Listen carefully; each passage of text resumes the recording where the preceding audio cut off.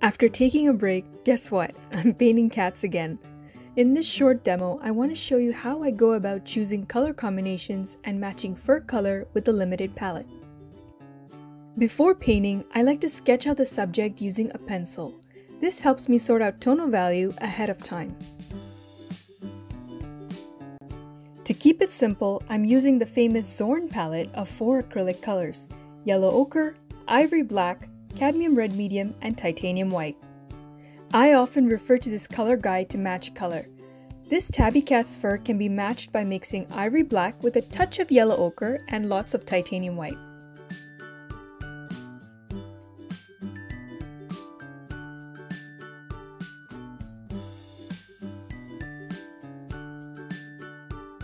If you're worried about losing the pencil guidelines, just paint in small sections. This will also keep you from being overwhelmed.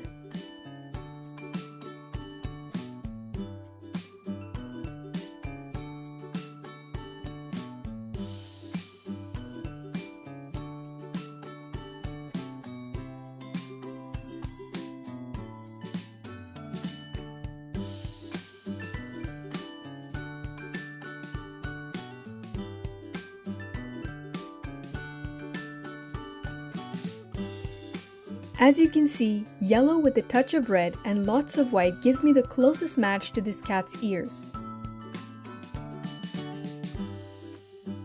There are so many different ways of painting. I personally like to build layers of color and save the details for later.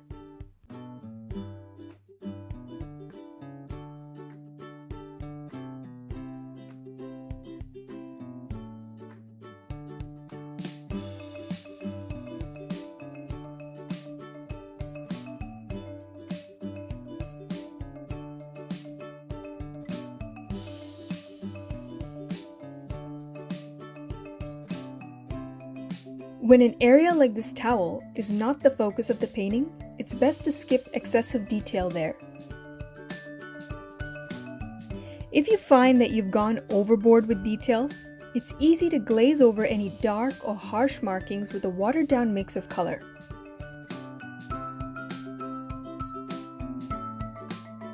For a suggestion of texture, I often use an almost dry brush to drag color over the surface.